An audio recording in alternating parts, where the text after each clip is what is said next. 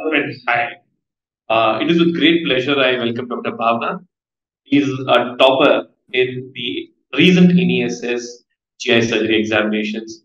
Welcome, Bhavana. How does it feel to top the exams, get a great rank? Like it was good, sir, actually, because I've been preparing for a long time now. So finally, to get there, it feels good. We had interacted on during the last INISS as well, uh, Yes, where you had got into the interview and we were helping you prepare the interview as well. yes. So, how does it feel after such a long journey and multiple attempts at attempting the exam? So, how does it feel? Last time I got till rank 12, so but still I missed. Like it was a good rank, but still I missed the seat. So it was kind of I was in a place of low. So then I went through the toppers videos and saw like what mistakes I did, like what can I do to correct them. So my weaknesses were like I did not revise and I did not concentrate on questions.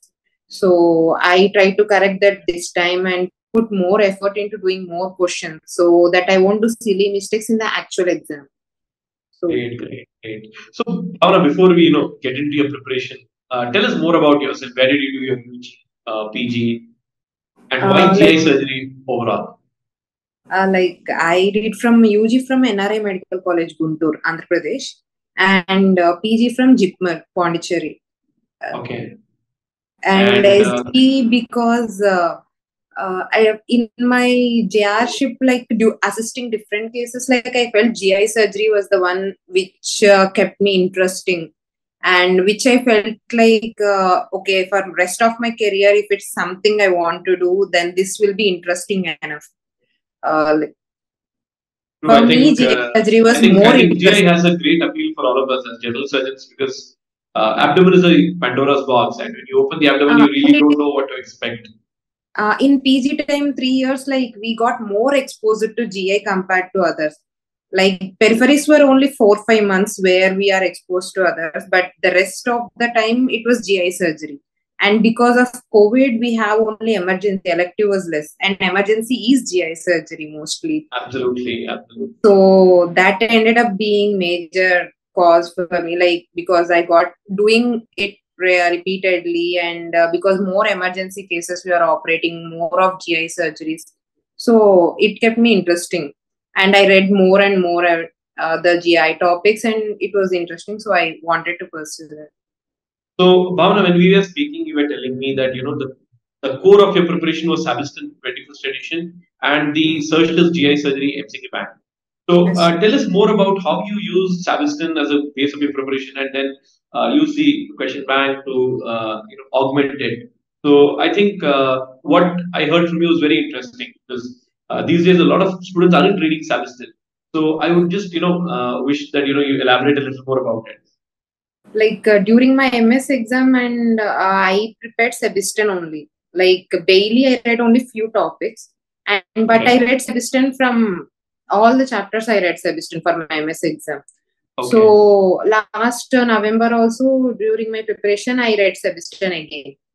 This time also I read like Sebiston was one thing which I read completely because it doesn't have everything, but it has something about everything. It Okay. doesn't go into great depths, but you can know all the topics. And in most of the recall videos, like previous recall videos and all, like which are topics are important, only those particular topics I read from Shackelford. Because Shackelford and Bloomgat are extensive, and I did not read them in my MS, and these are only 4 5 months. And there's no way I will complete them now. Absolutely, So, absolutely. so only those recall videos topics only I picked up and read in Shackelford Bloomgut. But Sebiston I read entirely. Okay, okay. And how about the search test MCQs? You were telling me that you had revised them multiple times. For November, there were more than 2,500 MCQs. For November, I did the entire SGQ bank of searches. And now also, again, I did the entire Q bank. The thing about the search test Q bank I felt interesting was they are at the standard of INESS. Because INESS, the thing is, one, they'll be asking clinical questions. Two, they will ask like double negatives sometime. So you have to be careful. They'll just trick a word, so the answer will change, and the recent updates also. Absolutely. So there is a lot of change from the NESS questions to NEET SS questions, and there are no one-liners in NESS. So the True. search test Q bank also is appropriate to NESS, I felt, because most of them are clinical questions, and whatever silly mistakes I felt that I did in November, like most of them were like these things, like not true, except sometimes in the last 10 to 15 minutes you will have more questions. There will be lengthy questions. Question will be lengthy, options will be lengthy. So I sort of panicked that time, and I did not read the questions properly, which led me to do silly mistakes. Makes sense. Makes So sense. doing the question bank repeatedly, I saw like, yeah, this is the tricky part, and these are the trick questions that I should be careful about.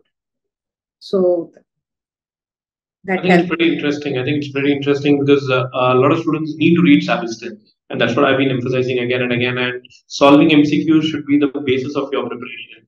And I think you have elaborated that quite extensively over here. Bhavna, one more question I have. How did you structure your preparation? You had prepared for, I think, 4 or 5 months right now, or slightly even more. But how was your day like, and how did you structure your preparation? For November exam, I prepared for 2 months, and now again I prepared for 3 months. Okay.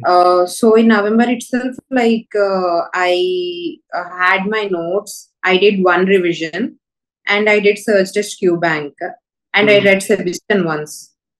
Okay. So now these 3 months, because I already have the like whatever Q bank extra points are there, like extra topics which were not covered in Sebastian, but there are there in Shackelford and Bloomberg. Like I read and made notes last time itself.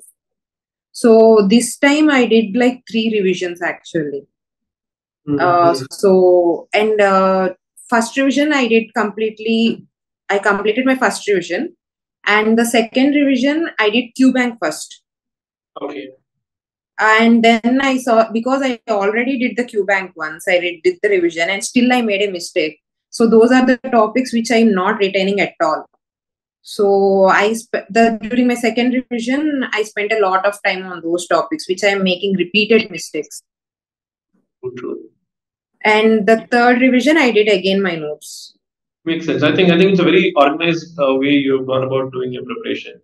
I think what you said is very useful to every student preparing for INS, and I'm really grateful that you've been here. And Thank I must thank you because your validation of the Search Test Q Bank is a great motivation to the entire team. Because Dr. Gopi was doing his GI surgery, and I sat down personally and created many of these MCQs. So I take it Especially as a the personal grand compliment. test, last ES's grand test, that was like lot of previous recall questions were added. Like not all, because the topics were the same. Because True. uh, there are some like GB carcinoma is one topic. So what all the topics were important, one question was included in that. So the 80 questions were representative topics of the previous ESs. So I felt like that grand test was also very good. True, true, true. Thank you so much, Bhavna. Thank you so much for being here with us today. I'm really grateful and I wish you all the very best. I really hope Thank that you you. get the seat of your choice. It's a great rank and I wish you all the best for the future. Thank, thank you. Thank you so much.